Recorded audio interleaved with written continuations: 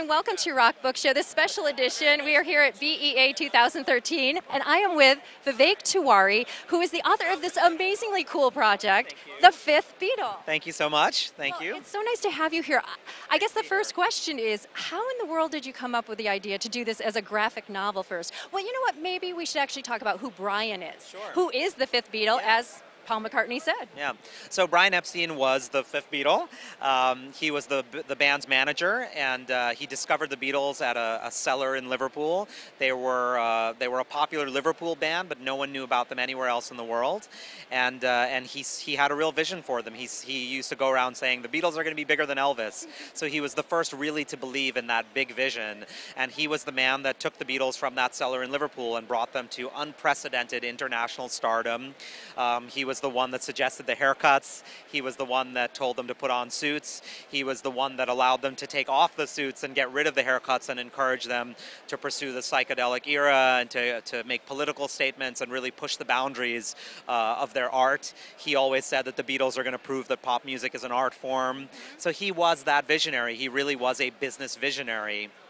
And that's why I think McCartney has acknowledged him as such, but why I also think he was the fifth member of the band. It might sound a little bit poetic to put it this way, but I really think he was the fifth member, and his instrument was the business. Yeah. And the business is really how you came to find him as well. You've been in this material for about 20 years? That's right, yes. I mean, literally for more than half my life, I've been studying Brian's story. I discovered his story while I was a student at the Wharton School of Business. I was in business school.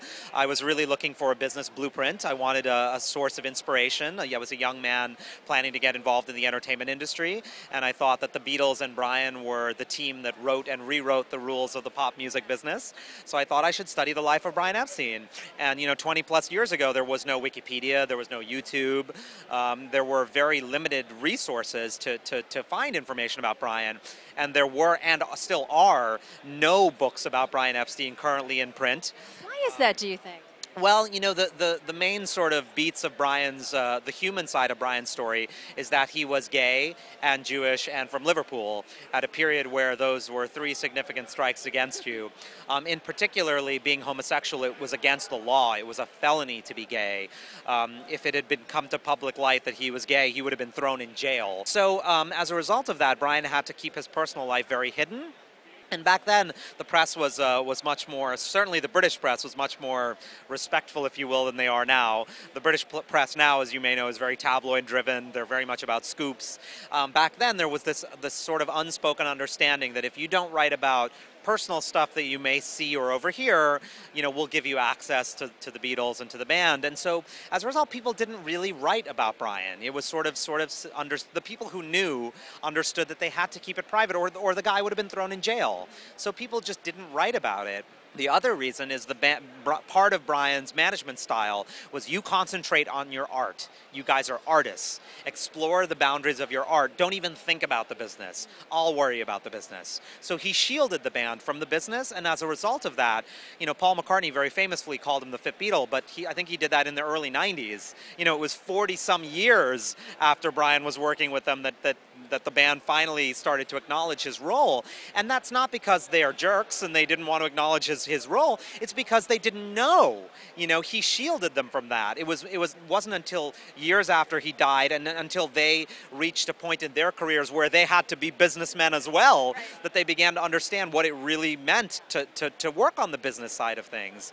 So, yeah. And other people have been called the Fifth Beatle as well. Certainly. I mean, George Martin, their producer, has been famously called the Fifth Beatle. Neil Aspinall, who ran their Apple Corps for many years, was the Fifth Beatle. And, I don't mean this in a rude way, but it's also, there's always a matter of timing and what year is it and who's having an anniversary, who's just passed away, who's in vogue to call the Fifth Beatle. I'm going with partially what Paul McCartney said, which is if anyone was the Fifth Beatle, it was Brian, and also on what I believe, which is that he really was a member of the band and he played the business as his instrument. There would be no Beatles without Brian Epstein, at least not the way we know them. Or they might have never gotten out of Liverpool. I mean, it's so I really think he deserves that credit of being called the Fifth Beatle. Yeah, it's a fascinating story. But to bring it in graphic novel form, I guess my first question, are you a comic guy? It's my first graphic novel professionally speaking. Speaking personally, I've been reading comics ever since I was a little kid. I've very often said that I probably learned to read by reading comics, so I am a comics guy through and through for sure. So when I decided that it was time to tell the story professionally, I saw it in color palettes. You know, it starts out in 1961 Liverpool, which is very dark, industrial, depressed. So it's very black and white, if you will, you know? And the story ends in 1967 London, which is very bright. It's the summer of love. It's the dawn of the psychedelic era. It's very technicolor, if you will. So I saw the story as one that moved from black and white to Technicolor, sort of. But by thinking of the story in color palettes, it made immediate sense to me that this belongs in the graphic novel medium and in the visual arts medium and film. It was always envisioned as both, as graphic novel and film. And that works really well right now. The Walking Dead is a great example of that, being able to stand on its own in both genres. Sure, and that is a very important thing that you just said, being able to stand on its own in both genres, because I very specifically want to say, for the record, we did not make a graphic novel in order to make a film. The graphic novels are not storyboards for the film. They're two very separate projects, and they do stand on their own. There's, you know, as a huge comic fan, there's certain things you can do in the graphic novel medium that you can't do in film. And similarly, in film, there's certain things you can do that you can't do in the book. The most obvious one, and the one that I'm most proud of, is in the development of the film, we have secured rights to Beatles music. We got the approval of the Beatles and signed a deal with Sony ATV, who control the Lennon-McCartney music publishing catalog, and so we're able to put Beatles music into our film. By the nature of the medium, the book can't sing. You know, the book is static. Maybe one day with digital books and stuff, we will see more audio. And we're actually hoping to do something pretty interesting with the audio, with the digital version, I should say, of the Fifth Beatle book. But that's one thing where film can do that, obviously, and because we have rights to the music, there's going to be lots of music in the film. So that's one area where the film will be very different from the book. Well, and as you mentioned, the way that the book progresses from the black and white to the Technicolor, so then the choice of your artist was very important as well. Yes, very much so. And I should say it's not quite that extreme, but the book really does start in monochromes. It's very black, grays, dark blues, rain colors, industrial colors, and it does end very vibrant, bright, very Technicolor. But it's not quite so dramatic as black and white to color. But it does really sort of follow that. And yes, the artist was very important to me. I am a writer. I am not an artist. I can't draw to save my life. And so I really wanted to work with somebody who could capture that very painterly style that I had in mind, but also somebody who was willing to put in the work to make sure that he captured the period right. It is a period piece about iconic figures, so he needed to capture the faces accurately, but also the architecture and the wardrobe, the mini skirts that you see in the 1960s. You know, we needed to capture all of that. So it was very, very important. Very early in the project, I met Andrew Robinson, who is the primary artist on the project, and Andrew's work is beautiful, as you'll see. I'll show you some of the book. Very painterly, and he can capture that pure talent, artistic side that I wanted. But Andrew also loved the project. He loved the script. He loved the idea, and was really willing to put in the time to do that research. Or I helped him. I gave him a lot of reference materials, but he really wanted to put in the time to get the faces right and to get the architecture right. And so it became very clear early in the process that Andrew was the best guy for it. We also have Kyle Baker, who is a very famous award-winning cartoonist, and Kyle is an old friend of mine. And Kyle grew up with the Beatles cartoons, and so Kyle is doing a sort of insert into the book, an 8 to 10 page sequence that really covers the band's time in the Philippines, and is done as a tribute, a sort of in homage, a style to the old Beatles cartoons. So very, very different from Andrew's work. Yeah. Very cool. So when does the book come out, and where can people learn more about it before it is released? Yeah, thank you for asking that. So we have a website. It is www.fifthbeatle.com. And it's also Fifth Beatle, at Fifth Beatle is our Twitter handle, and so we're very active on Twitter as well, and on Facebook. So please do follow us and like us on Facebook, and visit the website, and you'll find out a ton more information, breaking news on the film, all sorts of things like that. And in terms of release date, we're actually announcing tomorrow here at Book Expo that the book will be coming out on November 19th. and it'll be coming out everywhere, bookstores, comic book stores, online, all over the world. We're very excited about it. And we're also releasing 3 different versions of the book. The regular version will be $19.95, and all 3 versions are going to be hardcover and oversized to show off the artwork.